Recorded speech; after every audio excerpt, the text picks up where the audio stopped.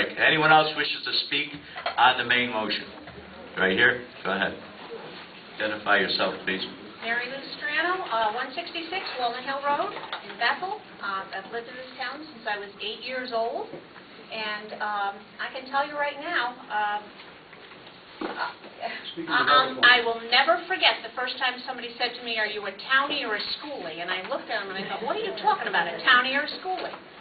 And this has been going on since I was 8 years old. I remember there was a referendum where my parents went because there was going to be no bus service, and I remember that.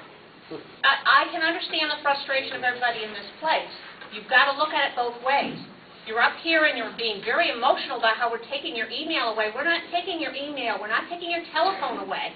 But what we're saying is that we all have a right to the same rights. You have a right in a certain way. There's a lot of people here who may not have computers, or they're not computer savvy. Don't they have a right to know that there is that meeting coming up, that vote coming up? You know, I mean, I understand. And on the Board of Education side, how do we know that something that electronically is being sent out, first of all, it can be taken in different ways. Two people can read the same thing and get something out of it that's different. They can be swaying someone in a way that maybe they shouldn't be, and that is not fair to the other people in the town. That's all we're saying. We're not saying that just because, oh, my child is in school, you're ripping the whole world apart because we're asking for a postcard. We're asking for the same right you're getting. We're asking for the right to be notified just like you are. And that's all we're asking for. And I don't think, that's freedom of speech. It's our right. And for you to stand there and say, we're going to be taking your hot lunch away because we're asking for a postcard, I don't think that's quite the same. And again, we're all getting too emotional. But there are a lot of people, not computer savvy, they deserve that postcard. Thank you.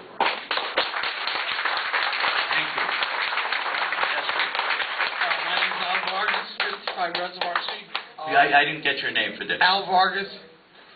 Okay, go ahead. Mr. Krebs, I just want to ask a question. Wait, through the chair. Through the chair. May I ask Mr. Krebs You can through the chair, yes. You can ask a question. Mr. Krebs, do they have, I've been living in Bethel for 15 years. My kids graduated from college.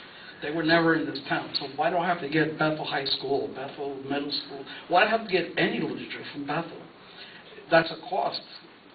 Don't they have a list of who's in the school system and eliminate me from that junk mail? I do business with Focus Manly. Well, all right. Would you like to answer that? So what you have your question? You've answered your own question, basically. Oh, no, I didn't answer it. I didn't answer.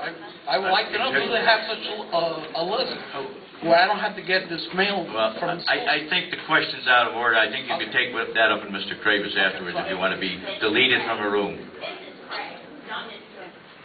Okay. All right. I didn't say Mr. Kravitz, I said. Yeah. Okay. Go ahead.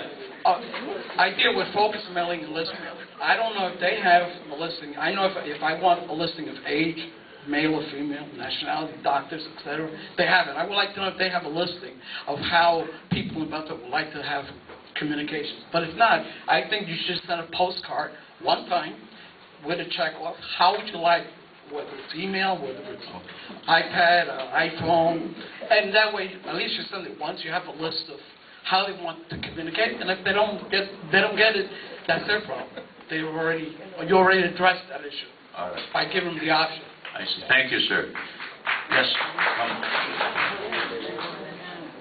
William Duff, 33 Long. You got to speak into that mic, Will. William Duff, 33 Long Meadow Lane.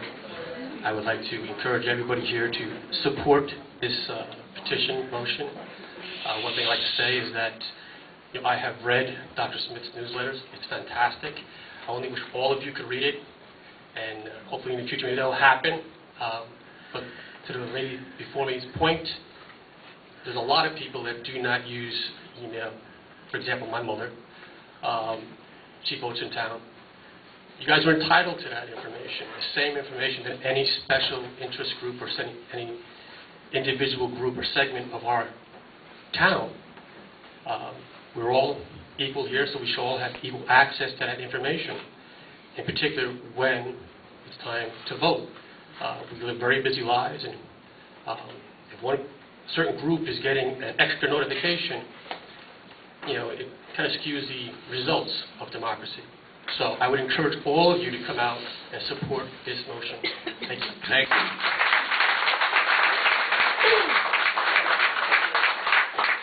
Come up close to the mic so that people hear you. Brian Terzian, 42 Long Meadow Lane. Again, I'm not speaking in any official capacity. This is just my own feelings on the matter.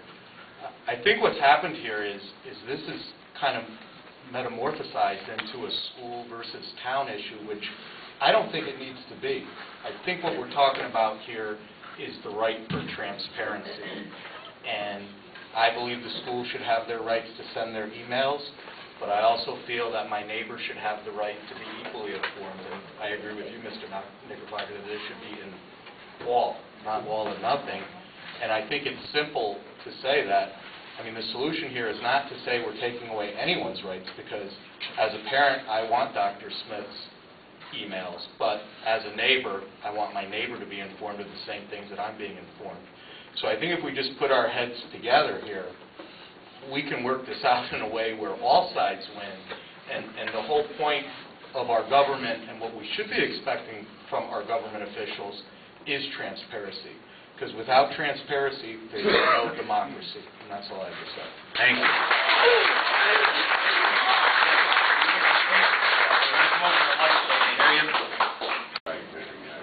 Okay. Everybody get up close to it so they can hear you. Bruce Tibbetts, 38 Bayview Avenue, Bethel, Connecticut. Those were great comments about transparency. I have one of these. I bet it's faster than yours. I get about 50 to 100 emails every couple of days. I'm here tonight because I got one of these. It has a stamp. It's junk in my mailbox, but you know what the difference is? I go, oh. And I throw it on the table, then I don't forget.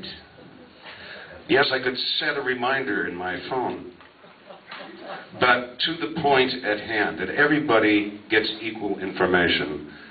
I've lived in Bethel for 35 years. We brought 4 children through the school system. I was fully informed on what was going on in the school system when I had kids in school. I just want to stay in the grace of that information. Thank you.